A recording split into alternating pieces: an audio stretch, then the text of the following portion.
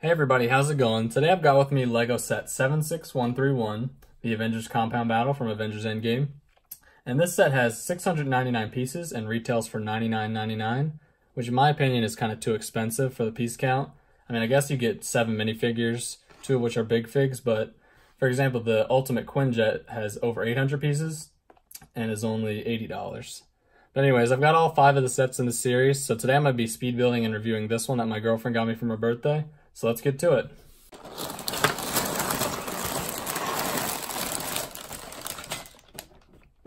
So it looks like we've got 1, 2, 3, 4, 5, 6 bags and 2 big fig bags. The, of course, instruction booklet and stickers. And then there's a bag of base plates. So I'm gonna get bag 1 laid out and start the speed build.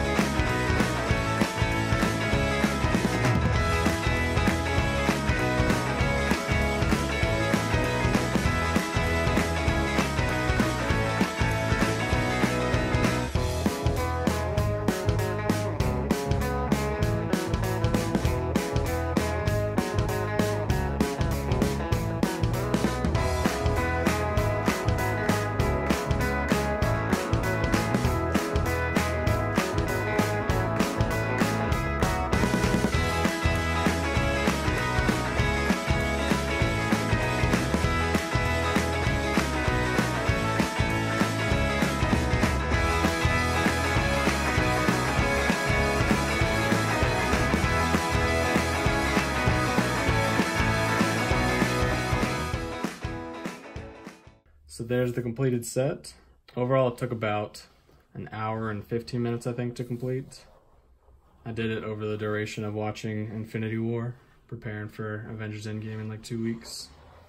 I gotta say, it was kind of a fun build, but I feel like just the price and the amount of pieces you get, it's just not worth it, getting it at full price, $100.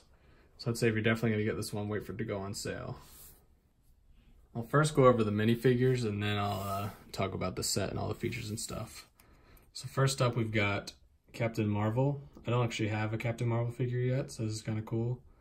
My only gripes with this is I feel like her boots should have the red printing, the double printing some have. And I also feel like her hair doesn't match how it actually looks in Avengers Endgame.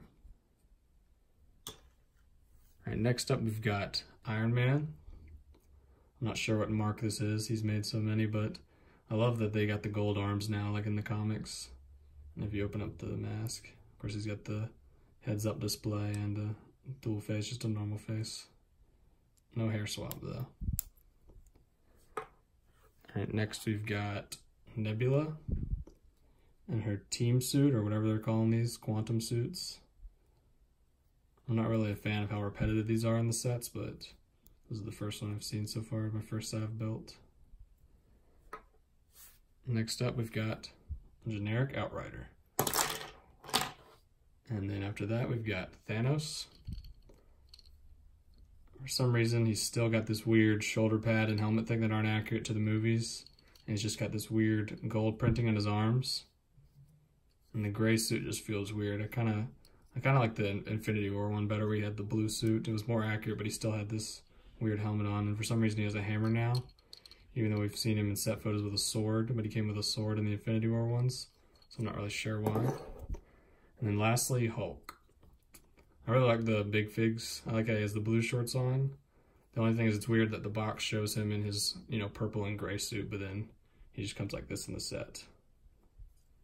And as for the features of the set, it's got a lot of playability for kids and stuff. Not something that someone my age can really get enjoyment out of, but I mean, it's a cool thing to have on display. We've got the front door here. I don't know if I can open it. Yeah, there's the front door there, the little keypad. I like this little thing right here, with the car coming in and out. Garage door opens nice and smooth. Get the car in there.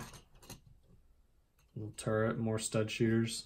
There's a lot of stud shooters on this set. I'm not really a fan of those because they get launched and then lost.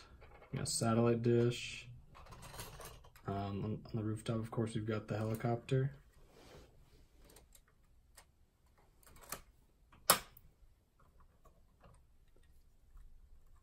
Got a fire extinguisher on the side.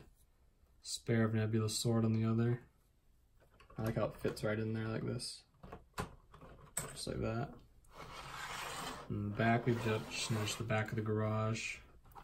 And then here you've got the computer monitor. It's got some gauntlet picture on it, like they're studying it. I don't know if this is actually a spoiler for the movie. Of course, we got the gauntlet in there.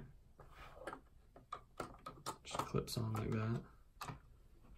And then up here we've got the meeting room. Some weapons underneath. And this little revolving door so they can get from the meeting room to the helicopter.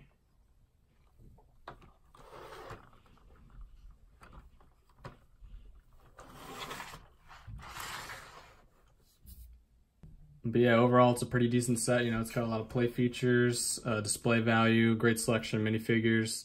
But for the price, for the amount of pieces you get, I feel like it's just not worth it. So I can't see myself recommending it, you know, at the full $100. Maybe if it was on sale or something. But yeah, anyways, thanks for watching.